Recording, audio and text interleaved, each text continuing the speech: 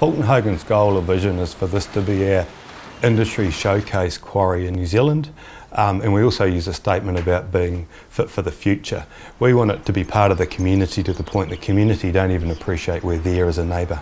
Miners Road's a good example. If you get the opportunity to drive past it, you won't even appreciate there's a quarry behind the native landscape bund. That's what best practice looks like today. Good opportunity to go and make that observation. It's hard to visualise that even with a 3D model, but encourage people in the community to actually take the opportunity to look at our Miners Road site and ask themselves, what can you see?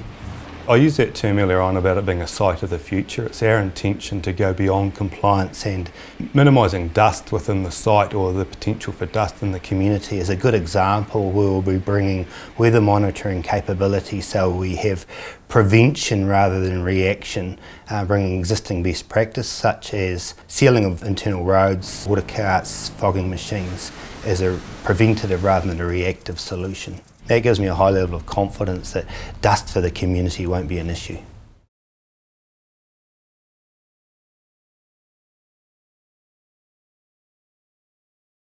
So the DHB report has confirmed that there is no public health risk with silica dust.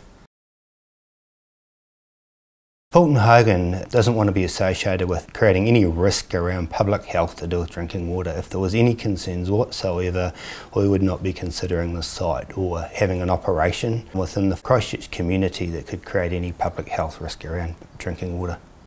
We've actually modelled the traffic movements from the site. 90% of the transport movements will go onto the motorway infrastructure. That will take those trucks away from the local community, and it will be the most efficient way to make sure that we don't have any significant impact on transport movements on local roads. It's all about location and cost. And the cost is directly associated with the cost of building your house in your community. If we go further out, the cost to the community to build not roading infrastructure but housing infrastructure will go up. Things like the concrete or aggregates in your foundation of your house. The cost implications will have an impact on the whole community. An operation like this is a long-term investment. We need to make sure that we develop relationships, and that does take time and trust.